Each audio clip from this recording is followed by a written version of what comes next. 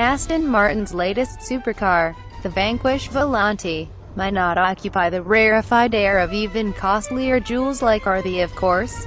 Neither does it pack similar levels of tech, but it nevertheless will scoop a $300, 820 chunk out of your bank account.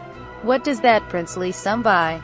History and prestige. For starters, as of 2013, Aston claims a storied 100-year history full of iconic cars and racing successes, plus a few bankruptcies for added drama.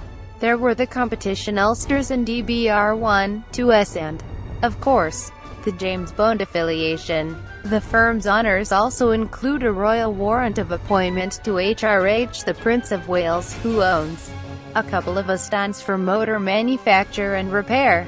You pay for those unmistakable Aston Martin aesthetics.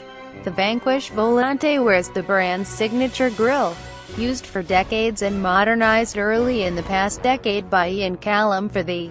Here it's perched above a double-lip lower front air dam. The rear graphics and the drop-top's shapely flanks draw on Aston's heritage, too, but in a dramatic, contemporary way. The body sides are defined by three character lines. The muscular wheel arches visually signal the ample underhood power, and an organically shaped spoiler traces the rear of the decalid. In profile, this Aston eschews the typical exotic car long hood, short deck proportions for more balanced front-rear. The megabucks also go toward the pile of carbon fiber used in the Volante, including the entirety of the bodywork, which lowers weight and adds strength and design flexibility.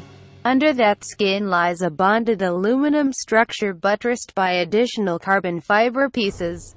Aston claims a 14% improvement in torsional rigidity for the Volante's fourth-generation vertical-horizontal (VH) architecture over its predecessor. That'd be the better to quell classic open car body squeaks.